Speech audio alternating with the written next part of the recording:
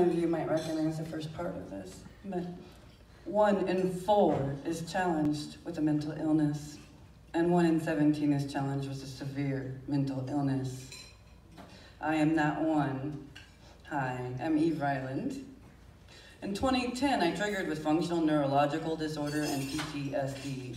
Before becoming mentally ill, I was an online designer, social media guru, and nationally syndicated blogger.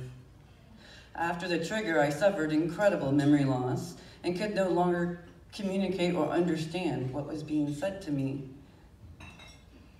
My cognitive abilities took a major hit, and adding to the alarm at that time, I was having up to 50 seizures a day and experienced severe pain. Today, I still live with severe mental illness. Most days, I still have seizures.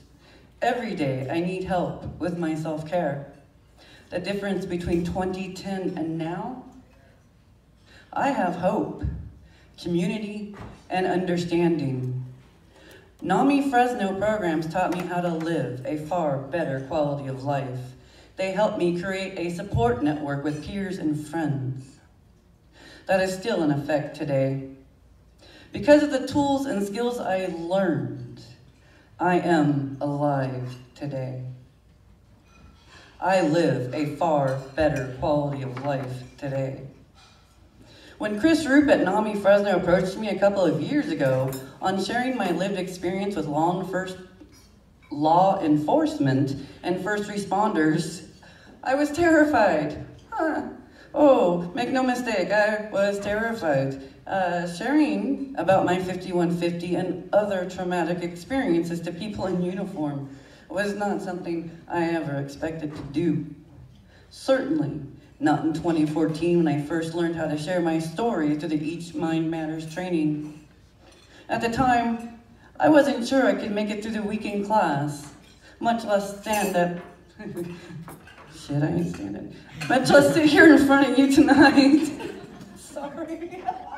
Old habits, yo. I was determined, though, if my experience could help break stigma, create awareness and acceptance in the community, and maybe be of help to even one peer out there, then it would be worth any discomfort and anxiety I experienced. And over the course of 2 years, I spoke to many in crisis and intervention training. It was an incredible experience and even helped me work through the trauma of my own 5150 experience. Since then, I have become far more confident in sharing my story. I've had countless soul-to-soul experiences with peers and family members since then. I've also gone on to become known as an autistic activist fighting for the rights of autistic people worldwide. But here's the thing. In my activism work, I expect the efforts not to be felt or known until at least the next generation. I never expected to benefit personally and directly from telling of my story, and yet that's exactly what happened. In 2016, I was living downtown with my husband now, Bill. In the early hours one morning, I woke up to the smell of smoke. It was coming from the townhouse that shared a wall with ours. There wasn't a response from the neighbors, so 911 was called. Police officers and first responders were on the scene within 5 minutes. Now, while this happened, the smell of fire became more and more pronounced. It's dark. I'm surrounded by flashing lights and sirens, and I was so overwhelmed. I felt an autistic meltdown coming on, and which once triggered, that is not something I can control, and it does take days to recover. And truth be told, my mental stability was already not good at this time. And this event was triggering severe paranoia and PTSD symptoms, including including flashbacks to my childhood when one of my parents caught on fire while cooking dinner. And I alone had to help them get the help. So I was really not in a good space. So while I was trying so hard to mask and control my anxiety and not doing a very good job at it, one officer gently approached me and guided me to a quiet place where I felt safe and could take a seat.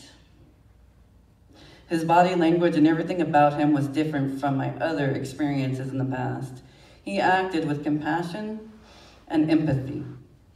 In fact, there was even more gentle guidance once the danger had been cleared, that I could safely return to my home. The next morning, I was so astounded and impressed by my experience and the positive outcome, I had to message Chris immediately and share my story with her. This was a situation that could have gone really bad for me. Had a different officer been the one to contact me, my outward behavior could easily have been interpreted much differently. The incident could have left me with even more trauma, but it didn't.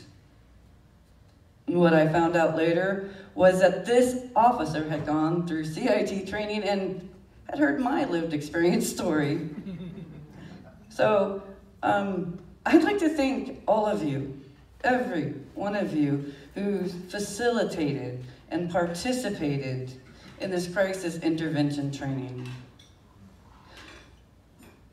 And I thank you from someone who has felt the immediate benefit of it. All your hard work and dedication is appreciated, and I'm so grateful to know that it's already breaking stigma and working today, right now, in our community. So thank you for that. You're already providing better outcomes for my peers and for the first responders and officers involved. Thank you very much.